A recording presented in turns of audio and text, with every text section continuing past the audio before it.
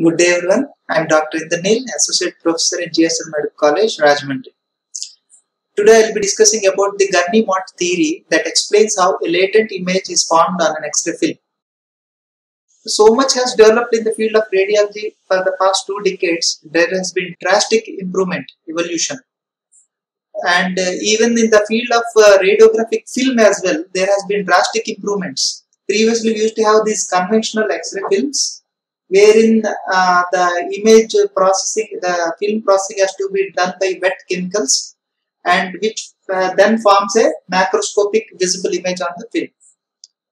But before this macroscopic image information is obtained on the film, there is a process called latent image formation, where when the X-ray photons, they strike the patient and then strike the image receptor and form the image on the receptor, it is not immediately visible to our naked eye. So the information is stored on the film image receptor, but it is not visible to the naked eye. This has to be processed, either wet or dry processing, in order for the macroscopic image to be seen. Why we are going to learn about this process is, the film is the major source of archive which is given to the patient predominantly. Now with the advent of CR and DR, archiving is done in the department in the computers itself. But still the record, the hard copy has to be handed over to the patient. So it is important to learn how the latent image is formed in order to understand how the macroscopic image is processed.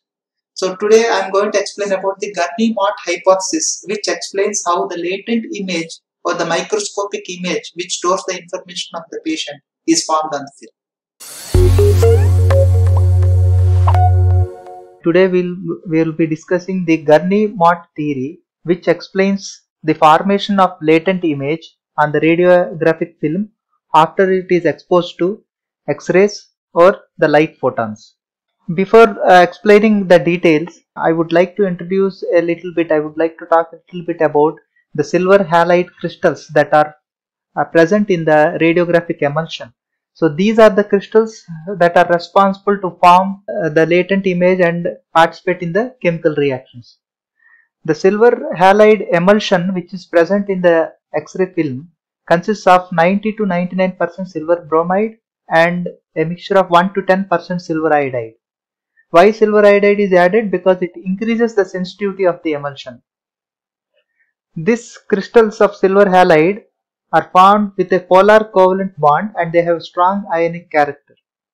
The size of the crystals ranges from 1 to 1.5 microns, and there are various shapes that can be manufactured. They may be either tabular, octahedral, polyhedral. But out of all these, tabular crystals are more preferred because they have larger surface area and they increase the covering power. This silver halide crystal is not a perfect crystal and defects are present inside the crystal. This is what makes the crystal sensitive to the latent image formation. This is what, if it's a perfect crystal, it does not participate in the reactions. These defects may be a point defect, also called as a Frenkel's defect, wherein the silver ions which are present inside the cubic lattice, they may dislocate from their place and move or roam about freely within the cubic lattice. Another defect is called a dislocation defect, where the structure of the bromide and iodide ions, they are of unequal sizes, and so the construction of the wall may not be regular. So I will show you in the diagram what it means. This crystal is further sensitized by process called chemical sensitization by adding a sulfur containing compound called allyl thiourea. This reacts with the silver halide and forms silver sulfide, which sits on the surface of the crystal. This is the main basis for the formation of what is called the sensitivity spec. This is where the whole reaction or the process takes place. This is the cubic structure of the silver iodobromide crystal. The small black balls are the silver ions. The reddish brown ones are the bromide ions, and you can see the bigger iodide ions and the silver sulfide sensitivity spec which is sitting on the surface of the crystal. You can notice here that the size in the line, suppose you imagine that this is a brick wall, the size of these bricks are not equal. The ion is a little bigger than the bromide ion. So this is what makes the wall weaker. Okay, the construction is a little weaker, and this makes it more susceptible to the reaction. Okay, it makes it more sensitive. This is called dislocation defect. And point defect, as I will show you now, you can see the silver ion has moved away from its place and it is roaming freely. It is called the interstitial silver ion, which is roaming freely inside the cubic lattice. So these two, dislocation and point defects, are the things that are responsible for the increased sensitivity of the crystal. So it is not a perfect crystal. Now observe the procedure of the Gurney-Mott theory, how the latent image takes place, formation takes place. When a light photon or X-ray photon bombards the bromide ion, this bromide ion has an extra electron within it, and this surplus electron is dislodged from the bromide ion, and this electron roams inside, this free electron roams inside the crystal until it is trapped by the sensitivity spec. The sensitivity spec acts as an electron trap and it gets lodged there. After giving away this electron, this bromide ion, which has a negative charge, now transforms into a neutral bromide atom, and this gets dissolved within the solution, processing solution. Now you can see that the electron is trapped inside the sensitivity spec. This imparts a net negative charge to the sensitivity spec center here. This has got a net negative charge here due to the lodging of the electron. Previously we talked about the roaming silver ion, which is free to roam inside this crystal. This silver ion has got a positive charge.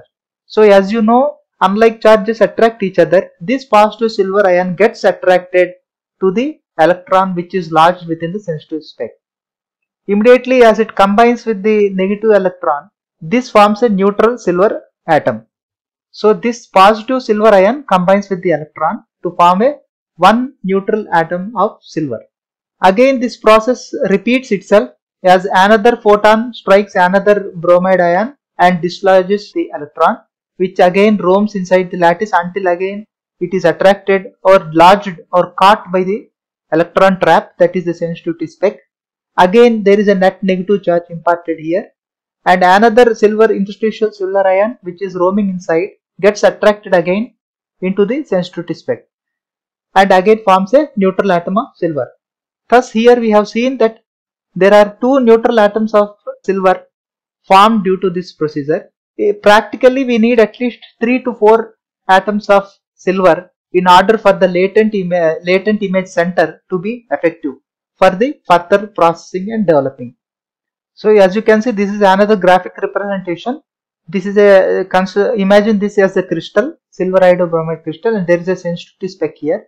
The outer surface of the cubic lattice has a net negative charge because the bromide ions are more concentrated on the outer surface, and this is the sensitivity spec sitting on the surface of the crystal.